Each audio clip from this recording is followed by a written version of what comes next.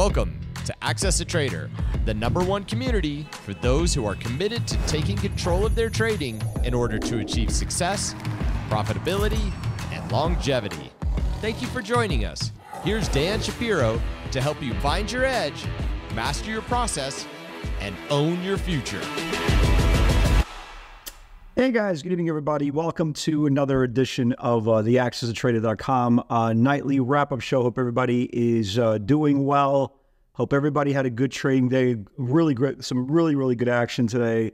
If you are brand new to the channel, guys, thank you very much for finding us, tuning in. Give us a couple of minutes of your day, and we will try to provide you with unbiased day-to-day market analysis. So, a couple of days ago, I made a video, and, the video basically was, hey, look, this market is beyond euphoric. We've run out of superlatives. It reminds me of 1999, 2000, but it's going to end one day. It is. It's going to end one day. Before you know it, it's not going to tap you on the shoulder. And, just be very, very careful, because again, if you're just in the mindset of nothing's going to happen, well, something eventually is going to happen.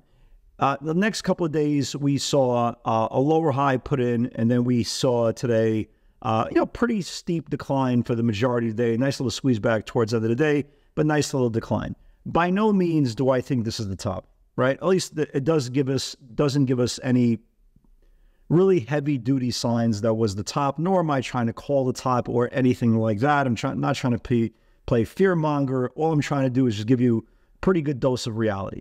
And if you notice, a couple of days ago, we had two stocks that continuously started getting weaker and weaker. The first one was Google, right? First one was Google, lost the 50-day, continues to get lower. The second one, in Apple, we've been kind of talking about this Apple range. If you've been watching the broadcast for a while, finally got below the range, got absolutely hit. Apparently, their iPhone sales in China not going according to plan. The stock got really hit today, and obviously Apple took a lot of the names with us.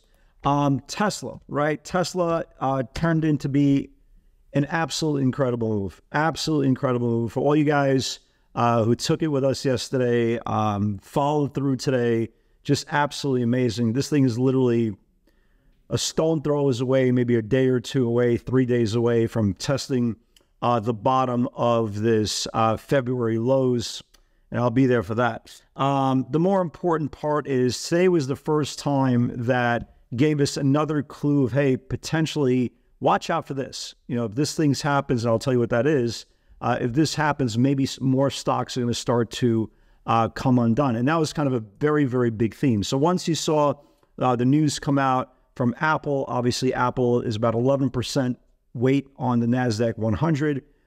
It started taking down stocks with them, right? And today was the first time that I can remember, for the exception of the three names we just talked about, you started seeing other names start losing previous day's channels, right? So for example, Meta lost the previous day's channel, okay? Stopped at the 10-day moving average. Amazon lost the previous day's channel. What was the other one? Oh, Microsoft. Microsoft had killed today. Microsoft lost a week worth of channels. Here's where it gets, potentially super aggressive. That's when you really have to pay attention to what the market's telling you. Once you start seeing the majority of names start losing multiple days worth of channels, that's where you're going to have a very big problem if you can't identify what's going on, or if your permables talking about buy the dip, bro, buy the dip. Yeah, it's going to work a lot in a bull market. It absolutely is. But when you start seeing multiple names start taking down bottom channels, that's where a problem can absolutely occur. At the same time, you had Bitcoin, right? Bitcoin, congratulations to all you Bitcoin shareholders. First time today. Well, not the first time, but the coin took out all-time highs, went up to like 69,000 and change, retreated about 7% from that level, but congratulations, absolutely congratulations. And the one thing I want to point out, certain people believe I'm anti-Bitcoin. I'm not. I just don't care about it. It's just one of those things that it's out of sight, out of mind, right? I've never flown private. I've never sat courtside at a game, right? It doesn't mean that my life is less fulfilled. It's just one of those things I just don't care about. I think I have enough going on with the high-tech mega cap stocks to really fill my time. So if you know, congratulations. If you made money in these Coinbases and all this stuff, like, just congratulations. But not everything is for everybody. So believe me, I'm not anti-Bitcoin. I'm not anti-anything. I still care. This is one of those things that I have my own lane. I trade what I trade. How can I miss something if I don't care about it? Right? Think about it. So anyway, congratulations for all you guys who've been riding this Bitcoin and other Ethereums and all these other stocks, all these other coins I just don't know the name of. But congratulations on that. So what do we need to see going into tomorrow? Well, here it is. Number one, we need to see, you see how the Qs held the 20-day moving average, right? The Qs held the 20-day moving average, which was very, very important. The line in the sand now becomes this 433 level, right, guys? Everybody see it? This 433.50s. So that's going to be the line in the sand. That's going to be the area that if it does start taking down that range, that means multiple stocks that we just kind of discussed and will discuss in the future will probably carbon copy the mirror image of the Q. So write this down, guys. Set an alert for yourself on whatever platform you have. I use eSignal Legacy, literally Legacy. It's literally I started my profile in 2001, so a long, long time. So just set an alert, right? I set alerts all the time. Set yourself an alert. So if the bulls start giving up this 433.65 level, that's going to be a very, very big problem. I'm assuming tomorrow, just because how strong the market is, I'm assuming tomorrow the market might have some sort of dead cat bounce, right? Just because, number one, we tested and held successfully a major rising support, and two, we haven't had two consecutive really horrific moves from technical damage since 2023. So I'm just kind of playing the cards. But I am ready. And like I said on the weekend video, I wasn't ready for the pullback of the dot-com era. I wasn't ready, fully understood with the ramifications of what happened during the financial crisis. I'm ready, baby. I'm ready. And today was absolutely great. Tesla, we came in short Tesla. It took out every level yesterday. Took out that 198 level, closed on the lowest formation. The damn thing went all the way down to 177. Guys, this is the bottom of the range here, okay? The bottom of the range here is in February. If you look at the weekly chart, and again, I'm not saying it's going to get there tomorrow, but if you look at the weekly view on Tesla, you can see how important those February lows are. In the next couple of days, who knows, maybe Tesla bounces tomorrow, but in the next couple of days, if Tesla starts losing the bottom of the weekly channel, it's going to go lower. We saw incredibly aggressive put buyers this week for today. We saw them coming for the weekly 180s, 175s, 170s. We saw for next month 165s, 160s. Hell, we even saw some for April for the 150s. So yeah, there's a lot of institutional money flow coming in for Tesla. Phenomenal two-day move. Congratulations for all you guys who caught it. This is phenomenal, absolutely phenomenal move.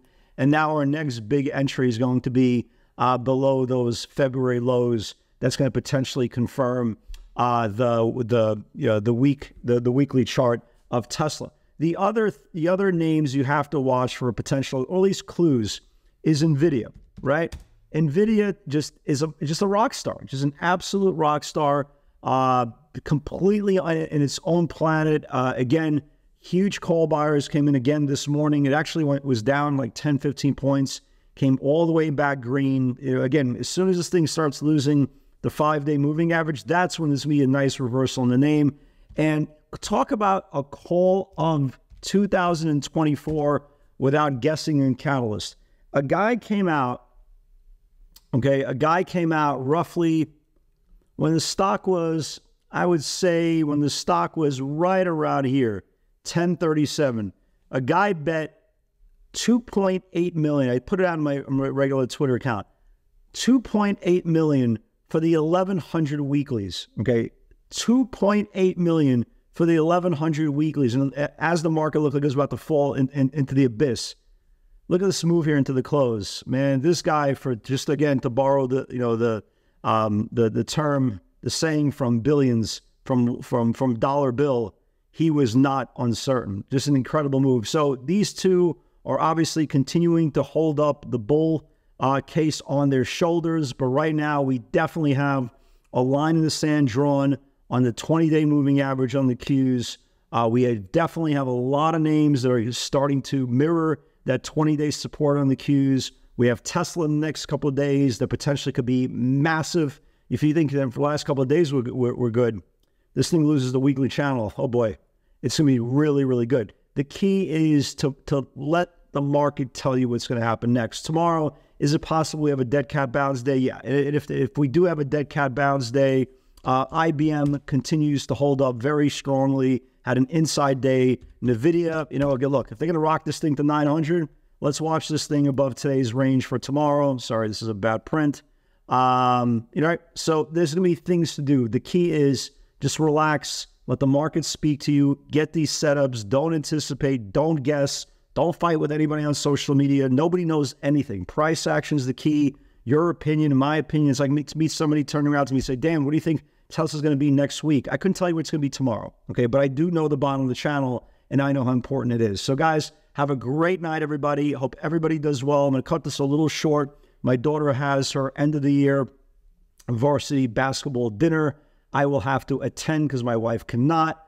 I get to be social, Dan. It's like putting a bull in a china shop. Not exactly the most delicate thing for people that are about to embrace my presence. Guys, have an incredible night. God bless everybody, and I will see you all in the field tomorrow. Take care.